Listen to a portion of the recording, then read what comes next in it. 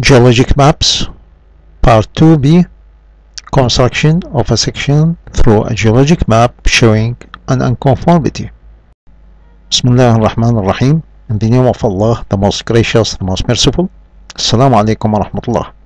The subject of this series deals with geologic maps. In part 1, an overview of geologic maps and structural features will be presented. In part 2, construction of geologic cross-sections will be given. 4 structural features have been considered: simple dipping beds, a nonconformity, a fold, and a fault.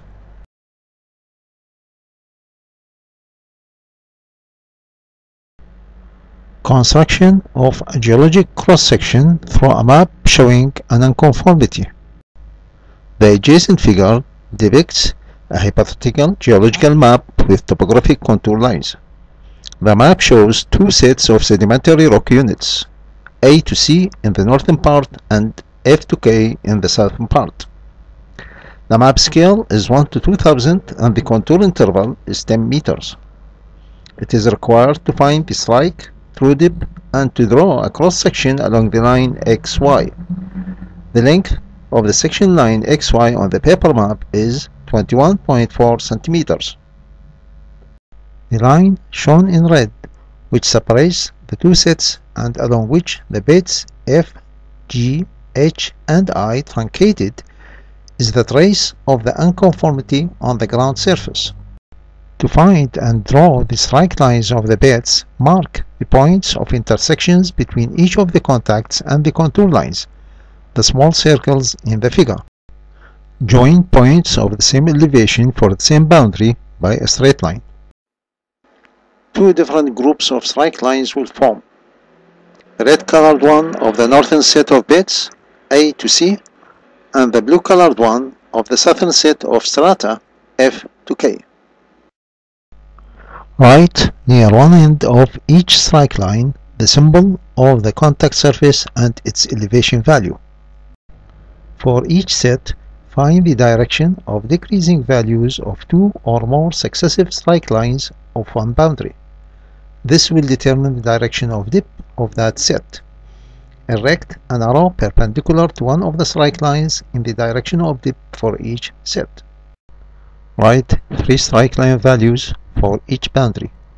If 3 values are not available, then from the dip and the strike interval, deduce the required values of other strike lines. Extend one of the strike lines from each set to intersect an arrow of north direction and measure the angle. The strike of the northern set of beds is north 82 degrees west. The strike of the southern set is north 76 degrees east. The spacing on the map of the northern set of strike lines is 3.5 centimeters and of the southern set of strike lines is 1 centimeter.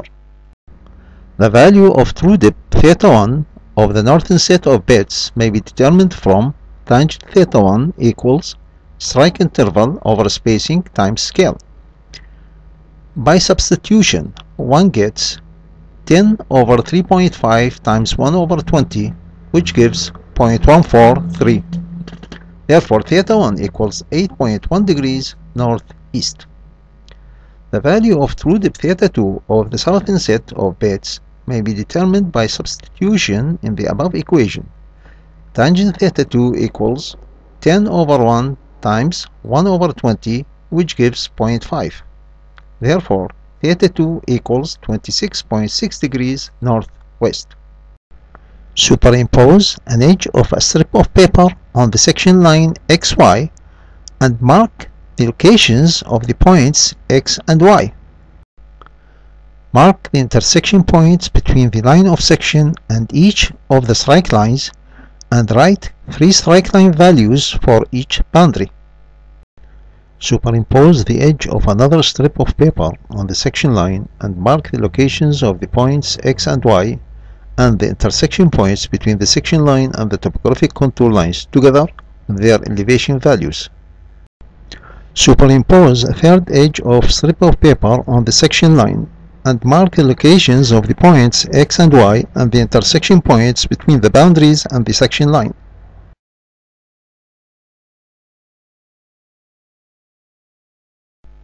On an ordinary graph paper, draw a line segment whose length equals that of the section XY.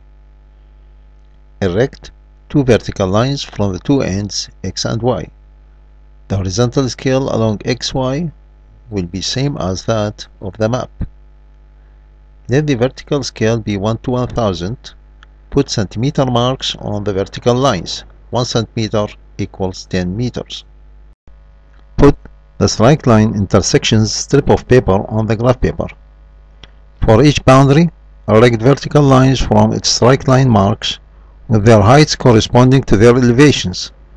Mark their ends, then join them by a straight line which will represent the boundary whose values were projected. Starting from the boundary AB, project upward each of the three intersection points AB 110, AB 100, and AB 90 according to their elevations. Mark their ends, then connect them with a straight line. That will represent the boundary AB. Repeat the above process for the other boundaries BC, CD, bottom of C, followed by the boundaries FG, GH, HI, IJ, and JK as shown in the following sequence of figures.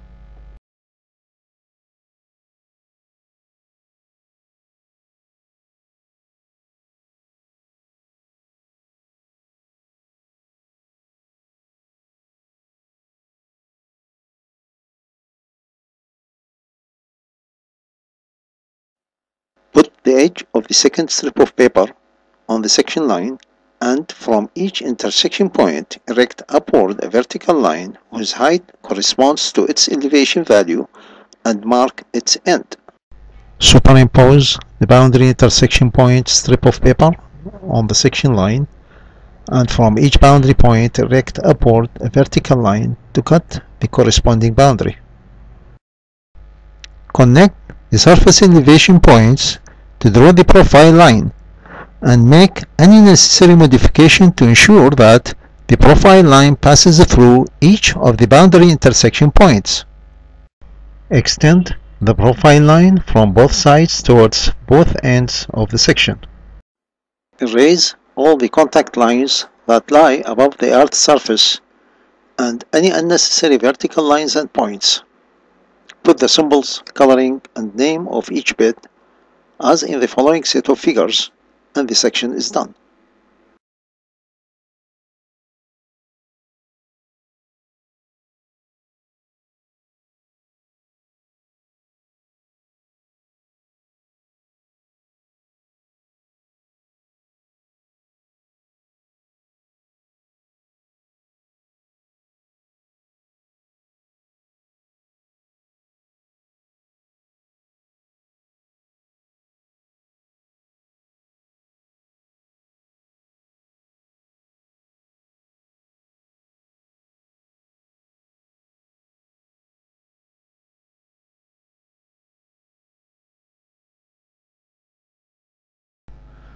This is the end of part 2b. Next, part 2c, construction of a section through a map showing a fold. With my compliments. Assalamu alaikum wa rahmatullah.